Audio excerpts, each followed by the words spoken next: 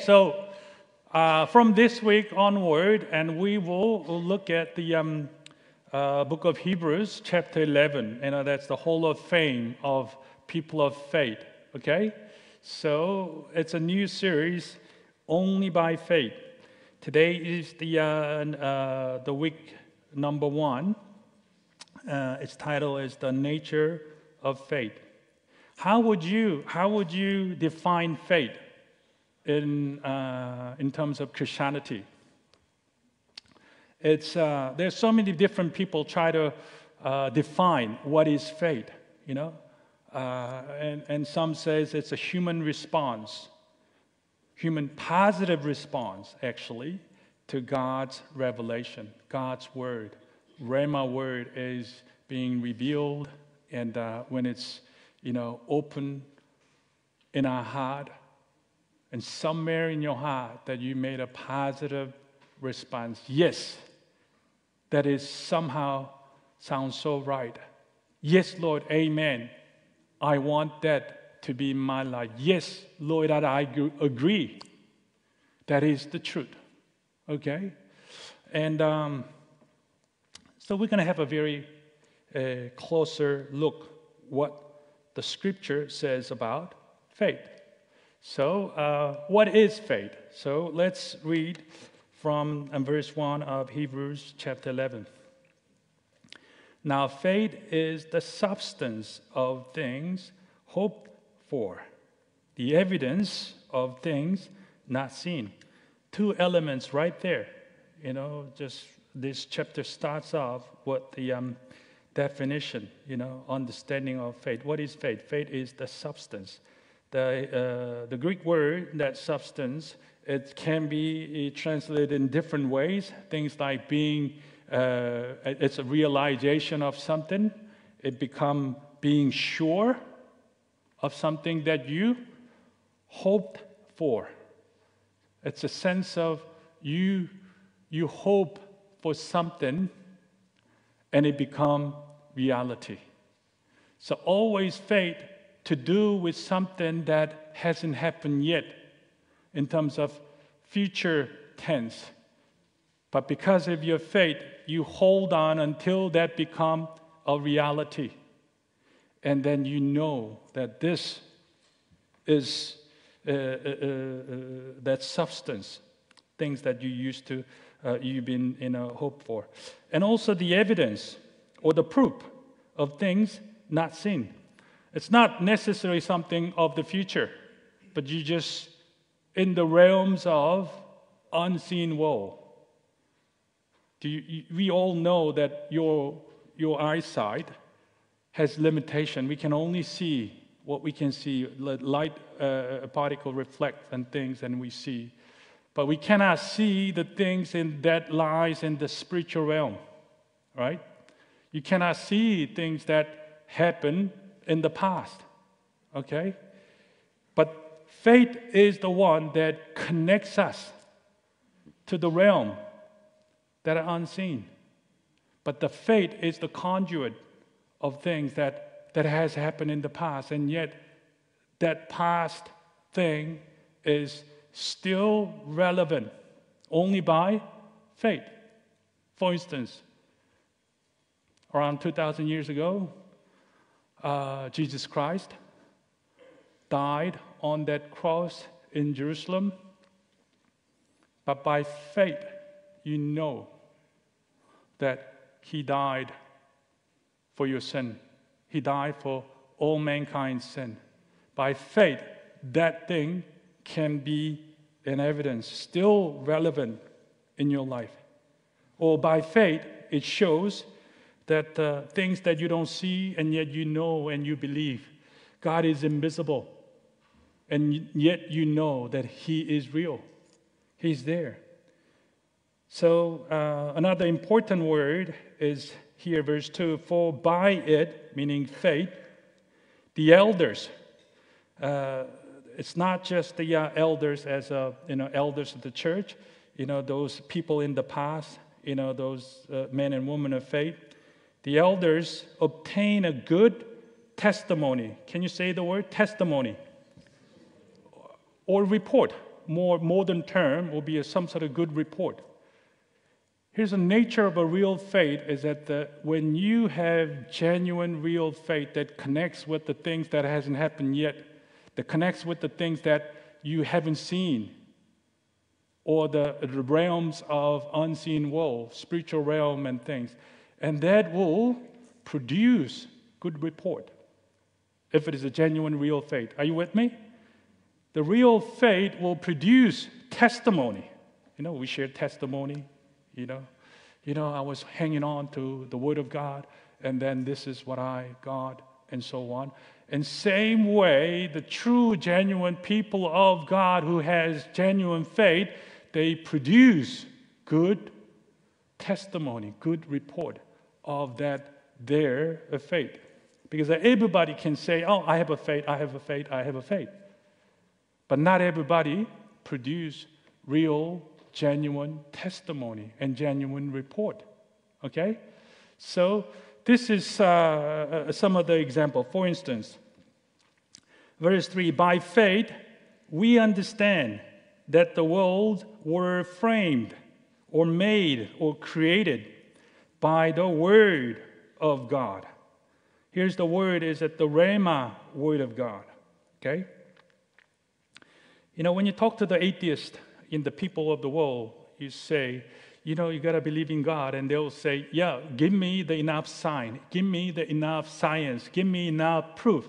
Then I will believe. But the Bible says, if you believe, if you trust, then you will begin to understand. You will begin to see. Okay?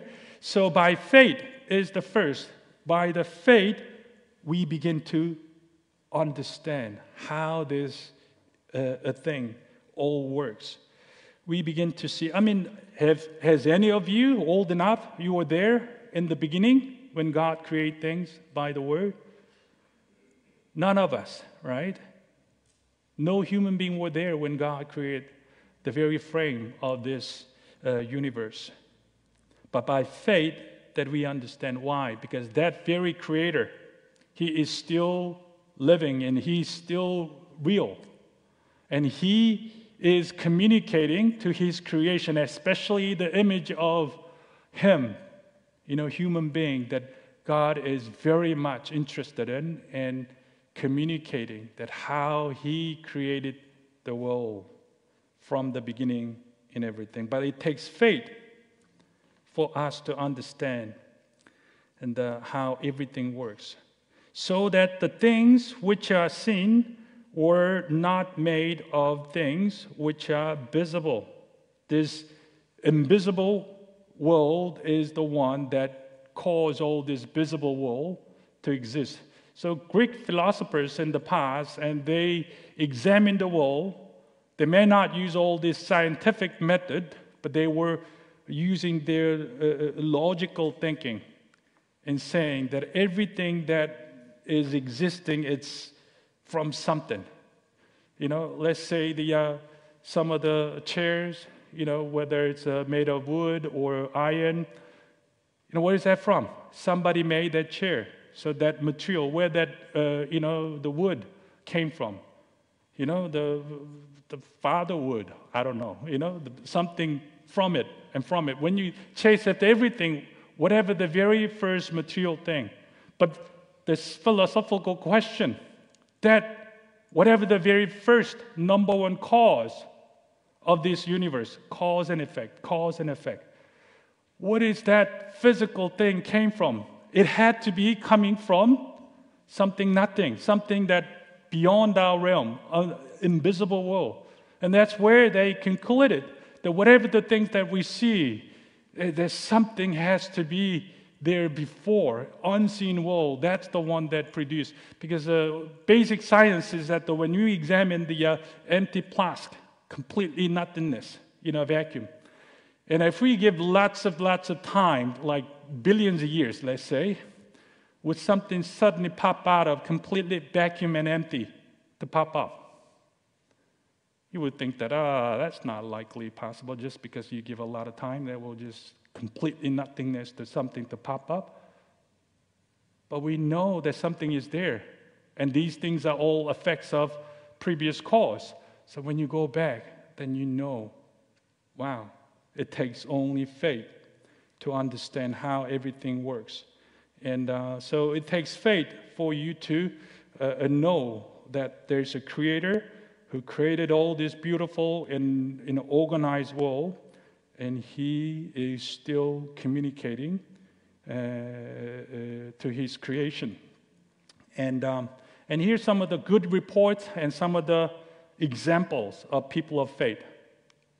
So let's go to some of the examples. Abel, first one is Abel and his sacrifice. Verse 4, by faith, Abel offered to God a more excellent sacrifice, or the offering, than Cain, and through which he obtained witness. That witness is the pretty much same word, testimony. Same, a good obtained report that he was righteous. God testifying of his gifts. And through it, he, being dead, still speaks. So let's just understand a little bit more.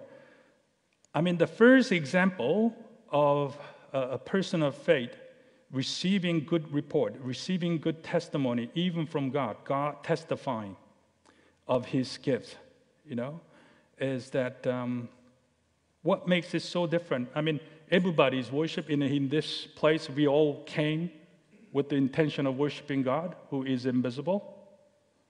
But not necessarily everybody received a good report from God. Not necessarily everybody receiving the good testifying, because we know even in the first place of worship, there's Cain and Abel. Cain is the older guy, older brother, and Abel is the younger one. They both offer their offering to the Lord, but the Bible says in Genesis chapter 4, God respected, use the word respected, Abel and his offering. But God did not respect Cain and his offering. So people try to figure it out. Oh, what makes Cain's offering so defiled? What makes Abel's offering so special? Well, here, whoever is the author of this book of Hebrews tried to prove the point that Abel gave his offering coming out of faith, act of faith. And that means that maybe Cain's offering wasn't connected with his faith. He's just doing it, I don't know, for the sake of doing. And another clue that we can see is that you cannot really detach your own lifestyle and your offering, okay? Let's say you live a very evil and filthy life, but on Sunday you wear the very nice clothes and you put on makeup and nice perfumes and bring even some whatever the amount of things, and you give it to the Lord and saying that the Lord will accept my offering because my offering is larger than that guy's offering. No, you cannot detach your life from your offering, because God did not just reject Cain's offering. It's a Cain and his offering. You check with the Bible. So here is the person Abel. He offered to the Lord and used the word first fruit. First fruit. He gave God as the number one priority. He gave the very best. Why? Because that's been his lifestyle. That's been his heart. The Lord respected. Lord, see how he treat God and so on. But Cain wasn't like that. And we can see why later on, how easily get angry and easily just frustrated and even violent to the point of his innocent brother, tricked them to the field when no one can see and stone him to death. Okay? And when it comes to the consequences of killing, and he was scared of his own life and keep pleading to God and all these things, his life was not respected by God. He did not get the thumbs up from God. Okay? And what happened is this. And through it, he being dead, who's dead? Abel is dead, still speaks. His act of faith still remain memorable. His offering that he made is very best effort to the Lord and still speaks. Okay? So one of the things about everything that you do, whatever you do it out of genuine faith in God, and whatever you do, it will be your legacy. What sort of things will be remembered about you in eternity? Oh, I bought a house. I got a new car. I found the most beautiful woman in North Court and I married her. What will be the thing that in eternity you will be remembered by? You know what? Abel is still being preached because of his offering, one offering that he gave his very best effort and his life, reflecting that God is number one. God deserves everything. And that is still being taught in New Zealand. In eternity also. The only thing that will be remembered and recognized in eternity in the sight of God by the angels and all these other saints is that everything that you did and lived according to your faith in Him and especially in His words. Amen? Everything else from 100 years from now, I'm sorry, none of us will be alive. Did I shock you? 100 years from now, I'll be gone for sure, and you'll be gone. Don't use the artificial things and the old Iron Man thing. I don't know what kind of world will be in the future. None of us will be here, and nobody will remember what we have done this way and that way. But the one thing in eternity, in the sight of God, your testimony, your report, while you were living in this flesh and blood, that what you did according to your faith in amazing Word of God, that will be there as a good report, and it will receive reward that will last for eternity. Amen? So I want to challenge you. Which part of your life will be considered? That one, at least I can say, that I've done it in faith, and I have received this good report from God. Even God testifies, this is good. This Abel's offering is good.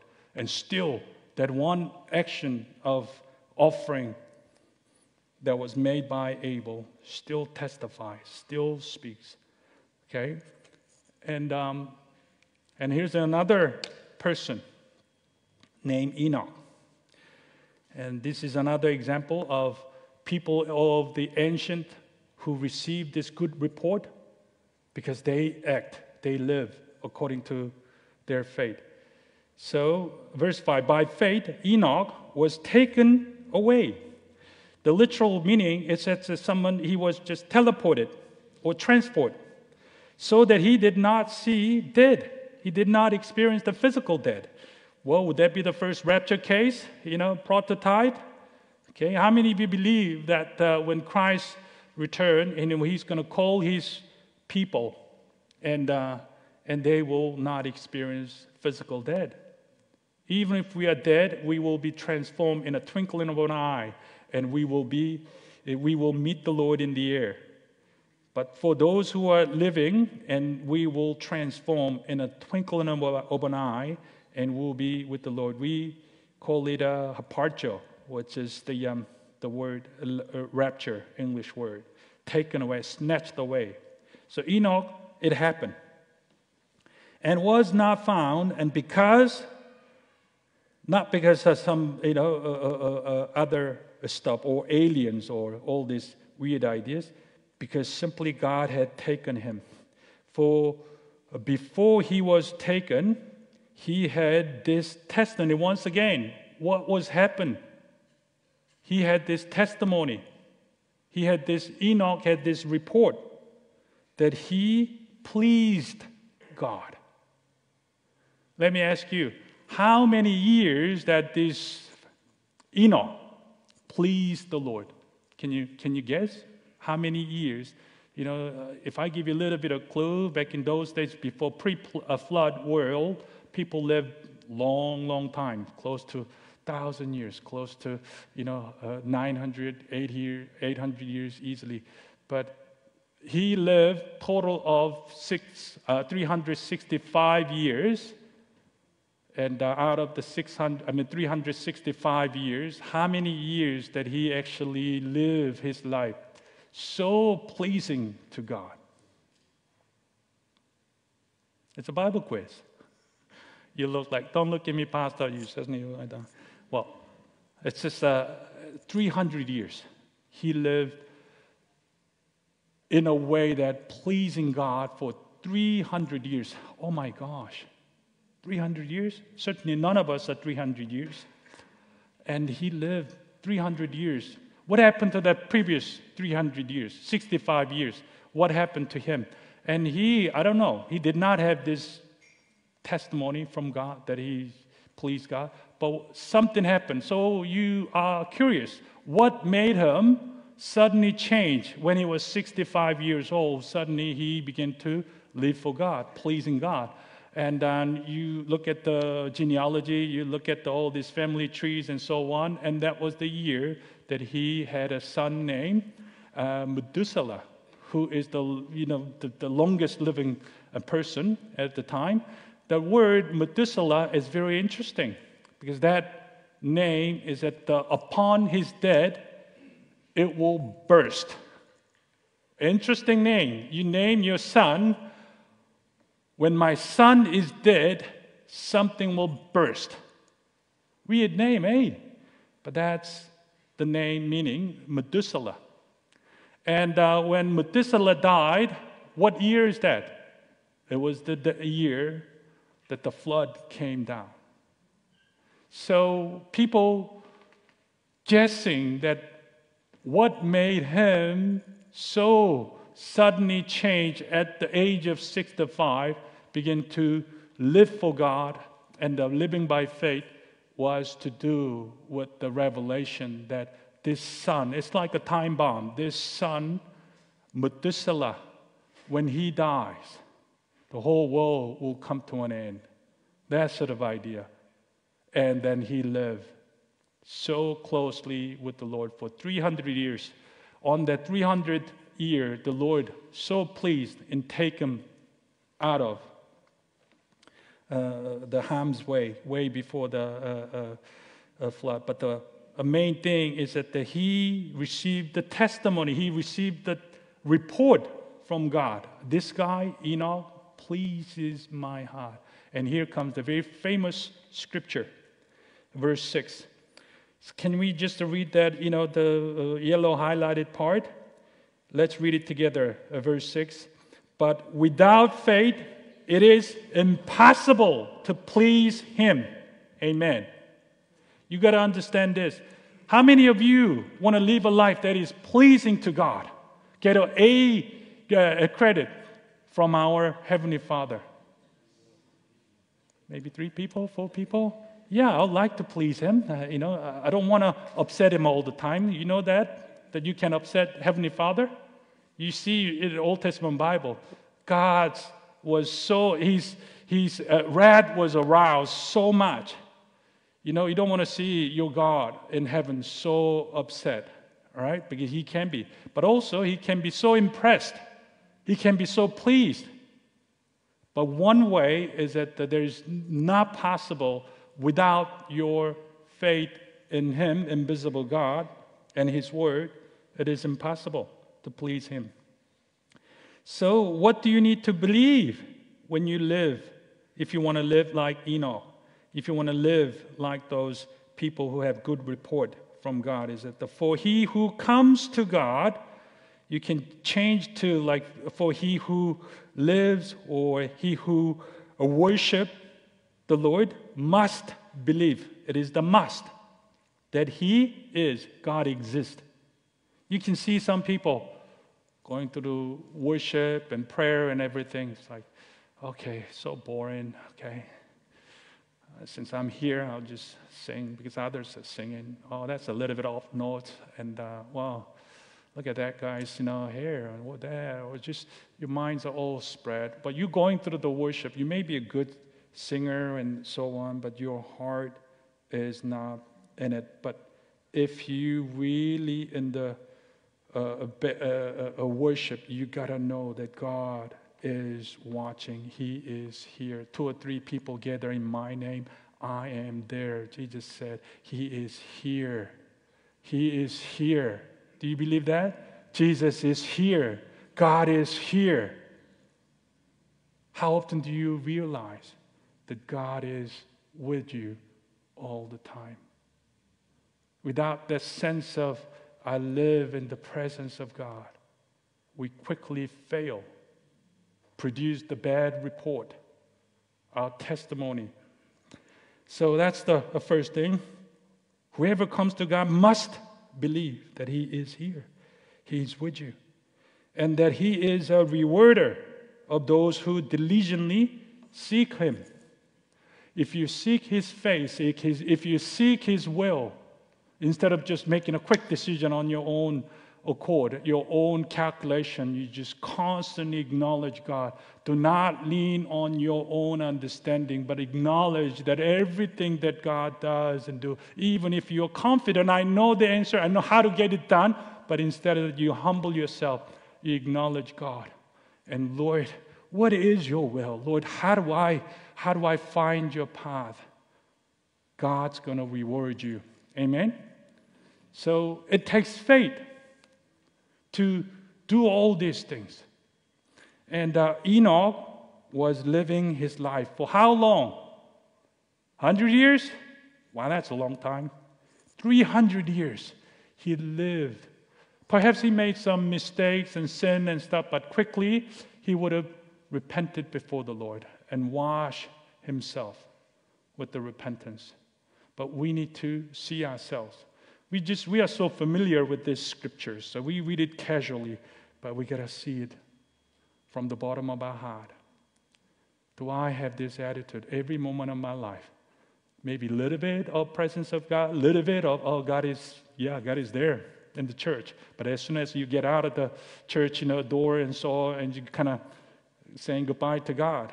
And a week later, hey, hello, God again. How have you been? Did you miss me? No. Enoch lived every moment. Keep seeking the will of God. Keep aware that God is everywhere. God is with him. And that pleased God. So much so that he will take him away for his fellowship in heaven. Okay? And last of today's character, Noah. Verse 7. By faith, Noah, being divinely warned of things not yet seen. So what was the warning about? Warning to Noah. It's about the global judgment by water. The kind of flood and rain that they never experienced. Nowhere in the Bible before Noah's time, the mention of the word rain. Rain is a thing that nobody believed in the days of Noah. What rain? We have this canopy of water in the sky that blocks up all these harmful UVs and everything, and that perhaps that's why all these vegetations and the animals are big and the people live so long and so forth. And then there comes a crazy man building a massive, massive ark, or you can call it a boat, and however you look at it, on a mountain. I mean, that's crazy, man. What is that for? Oh, there's going to be a massive global, not global warming, global rain. And it will devastate everybody. 2 Peter says Noah as the preacher of righteousness. I thought he was busy building an ark. So can you imagine, you see the massive, massive structure in ancient world that somebody is building a massive boat on a mountaintop. That's the talk of the pub. You know, people, you know that crazy man, Noah? Yeah, what is he doing? And everybody talk, and some of them more curious, and they pass by, they will ask, what are you doing, old man? Well, you know, and say, oh yeah, I'm building this and that. See that how the conversation will go? He will pour out his passion. There will be time that God's going to wipe out the whole world with water. The water, rain will come down from heaven. And this will happen, definitely. Everyone laugh at them. Remember, Jesus said, what is going to be like the end of our days? What is going to be like? What are the signs of the end time? And Jesus said, it will be just like the days of Noah. People will be busy. They're doing their own business, getting married and buying land and doing this and doing that, but never pay attention to the clear warning of God. Noah, we don't know how long he's been building, but he was telling people that is coming. So he has received this warning for the things that didn't happen yet. Same way you have been warned. Amen? Jesus made it very clear. The end is near. Just because of the long patience, long suffering of God, as, it's not going to happen. It will happen. First world was destroyed by water, and this world will be destroyed by fire. And it will happen. Noah had this godly fear. What is the difference? Godly fear and just a normal fear, human level of fear. Godly fear is that the one that produced the diligence, doing something about. But the worldly fear is that it cripples you. You know, you've been good practicing, some performance and things, but when you stand before a whole lot of people, you have this stage fright and things, and you just cannot even perform the halfway that you can do, all right? The difference is that the godly fear is the one that motivates you to do something. In the Noah's case, he was motivated every day. He built this massive ark and prepared an ark for the savings of his household. Why should we as Christians live a godly life? Instead of enjoying, squander our time and body and money and everything, just like the people of the world, because we have godly fear. God will not be mocked. He will not say to so-called Christians who live such a filthy life, 6 days and Sundays, coming to church and singing some song and, hey, God, see you later. No, God cannot be mocked. He knows who's actually living in the godly fear, honoring God, a faith in the things that has not happened yet. But Noah lived that sort of life, and by which he commended the world and became heir of the righteousness, which is according to faith. He received the Rhema word of God. The world will come to an end. Prepare an ark that will save you and your family. It took many years, I bet, and he prepared the whole thing diligently, motivated by godly fear, living differently than the people of the world. Let us ask ourselves, do you have faith? Do you have faith in God? Do we have faith in the Word of God? The one thing that we say we do, but that report that God gives, that testimony that God gives, it is not based on what we say. Enoch, it took 300 years to get a report from God. That guy truly, truly pleased me and believed me. For Noah, we don't know how long, but it took a long time. He built an ark and he kept living by the godly fear. So one thing that we say, I have faith, but it's another that we have received approval from God. We have received this testimony from God. That guy truly has faith. I am well pleased. Let us not kid ourselves. God is not like some mute and dumb idol not knowing what you are doing, what you've been doing.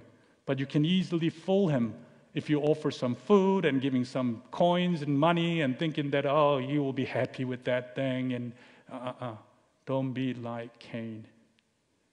Be like Abel. You live your life. If anything you give to the Lord, give the very best, not the least or whatever. Jesus said, wherever your treasure is, there's your heart also. You don't want to be late for your business meeting. At least you're embarrassed about. But when it comes to God, we have completely different standard. I want to ask, not just the lip service, let's give the very best of our essence, our life to the Lord. Amen? Because He deserves. Let us reflect what we believe in our daily lives. Amen? So it takes real faith. So I want you to close your eyes as we study and apply this word. Next few weeks, I want to see the software upgrade of your faith. And we need to be serious about it because there's not much time left. Enoch lived way many hundreds of years before that judgment, and he was walking with God daily. It pleased the heart of God so much that he was raptured up. How many of you want to be found by Jesus when Jesus returned? Here's my man and here's my woman of faith. But instead, Jesus said, how many will I find them faithful? In other words, how many people will I find them with genuine faith when I return to collect my own people? That database is not in the church database. That database in the heart of God. And God knows who's really living their life according to the faith. I want you to close. I want you to stand up in your place. The Lord, and I admit that, Lord, and my faith part of my heart and my life is being very rusty, and I want to renew and refresh, and I want to get my life sorted. Not as the world defines me, not as the world demands me, Lord, but by the Rhema word of God, by the word of God, Lord, and my life needs to be reorganized. Put a proper priority, things in right order, God being the first. Lord, increase my faith. Forgive me for my unbelief. Okay? Stand up in your place. If that's your heart, if that's your prayer this morning, I'm going to pray for you that God will upgrade your faith. God will refresh your faith. And we will live our daily life in the presence of God. And knowing that God gives reward. God respects those who respect Him. Okay? Let our lives, let our activity truly respect everything what God has done. Father God, I pray for all these people who are standing up, knowing and also wanting to increase and upgrade their faith in the Lord. And I pray that, Lord, and you will work in our lives. You'll sharpen us up, Lord. And let us have this eagerness and seeking for the kingdom of God in our lives, Lord. For the will of God in our lives, Lord. Not just as a lip service, but as a genuine, transformed life, Lord. We want to respect your word and respect your standard. We cannot do this on our own accord, so we need the power of the Holy Spirit. So I pray that the Holy Spirit, you will fill us up with your anointing, Lord. In Jesus' mighty name, we pray. Amen and amen.